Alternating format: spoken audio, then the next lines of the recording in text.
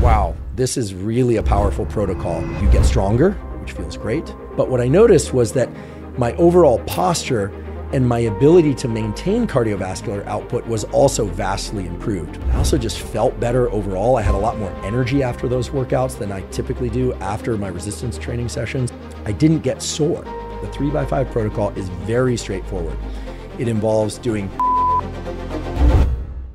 Now, some of you may already be doing low repetition, pure strength work, but I believe that most people don't. Most people who do resistance training are using either machines or free weights or some combination of those, or perhaps are using body weight. And they tend to focus on repetition ranges from about 5 and usually more like 6 repetitions out to about 10 and perhaps 15 repetitions.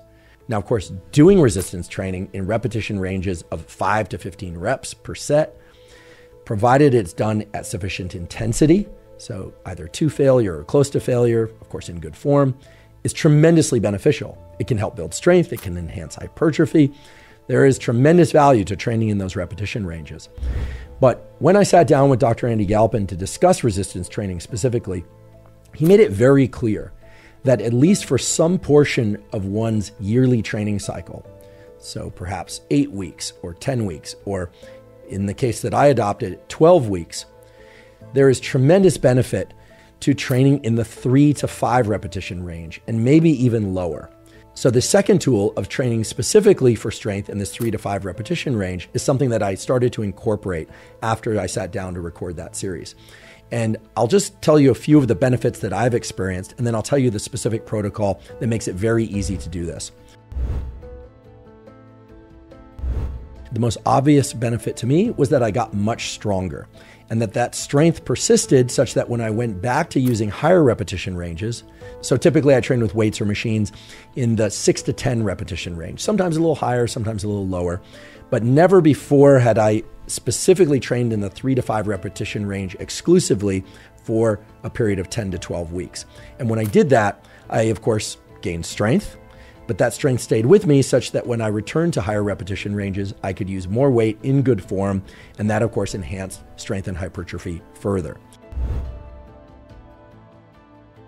In addition, there was another effect that was, at least to me, very unexpected, which was that my cardiovascular training improved significantly. Now, why would this be? Because typically a 3 to 5 repetition set does not elevate the heart rate for long enough that you would consider it cardiovascular training. And of course, the rest periods between those sets is pretty long as well. So even if heart rate goes up during those heavy sets, it's going to go down during those long 3 to 5 minute rest periods between those sets. But what I noticed was that my overall posture and my ability to maintain cardiovascular output while using good running form or good rowing form was also vastly improved. And the logical interpretation of why that would be is simply that the muscles got stronger, and those same muscles are being incorporated into the cardiovascular, let's call it endurance work that I'm doing on other days. And therefore I can carry out those cardiovascular training sessions in better form for longer periods of time. I actually felt much stronger during my cardiovascular training as I got much stronger moving these heavier weight loads for low repetition sets. And then the third specific benefit that I noticed is that when training heavy for 3 to 5 repetitions per set, I didn't get sore. And this to me was an incredible benefit, because typically when I train in the 6 repetition to 15 repetition range and I take those sets to failure or near failure, I do experience some soreness the next day. Ordinarily, that soreness isn't so intense that it prevents me from doing any of the other sorts of workouts that I do. And for those of you that have visited that foundational fitness protocol, you know that I hit each major and minor muscle group once per week directly, as well as once per week indirectly.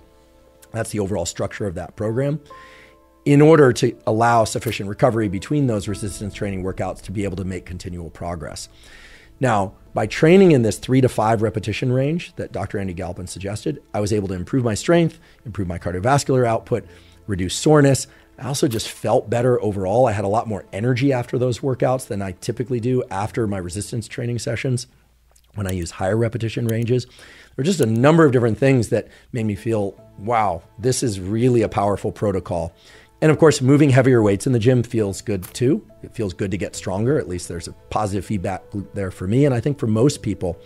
And I should also mention that for those of you that are averse to doing heavier resistance training in this 3 to 5 repetition range because you fear that it will make you too big or too bulky, training in the low repetition ranges is actually more geared towards increasing strength and is shifting away somewhat from increasing hypertrophy or muscle size. So that's a great benefit for those of you that want to be strong and also want to maintain cardiovascular fitness, but you don't want to add muscular size. And of course, for all of you that want to add muscular size, it's well established that increasing your strength will allow you then to return to patterns of hypertrophy training that will allow you to use heavier weights and therefore induce greater hypertrophy. So there are so many reasons to incorporate these strength training protocols.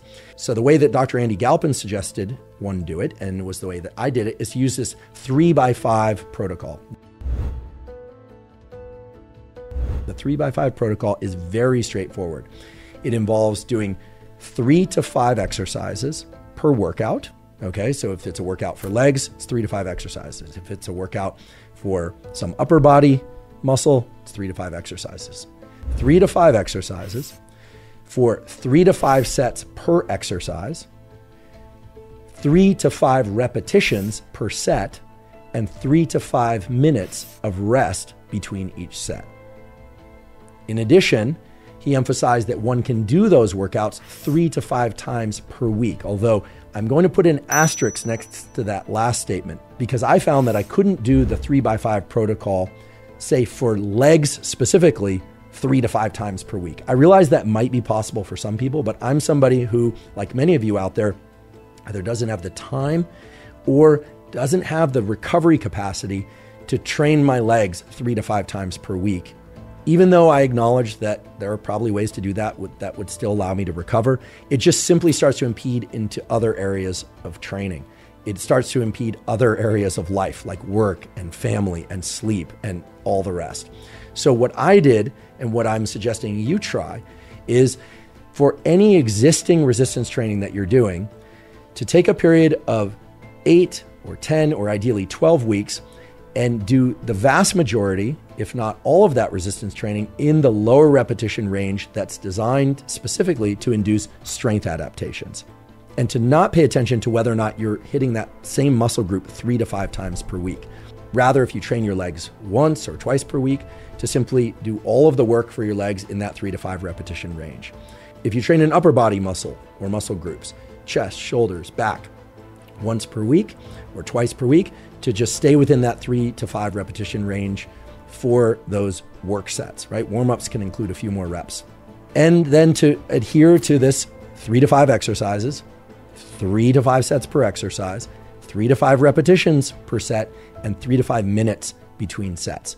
Now, the one exception to this that I incorporated was that for very small muscle groups, so for instance, the rear deltoids, or for neck work, or for calf work, to not rely purely on 3 to 5 repetitions, but maybe to work in a range of anywhere from 5 to 8 repetitions. So still fairly low repetitions, but not so low that it restricts you to 3 to 5 repetitions. The reason for that is that and I think a lot of people out there find it hard to fatigue those smaller muscle groups adequately with good form when restricting oneself to those low repetitions. However, for big compound movements like presses and squats and deadlifts and glute ham raises and things of that sort, maybe even leg extensions and leg curls, which are isolation exercises, of course, to really restrict oneself to those 3 to 5 repetition ranges that take you to failure or near failure. I listed off the benefits of doing that I experienced, and I'm confident that you will also experience a lot of benefits. So just to remind you what some of those benefits are,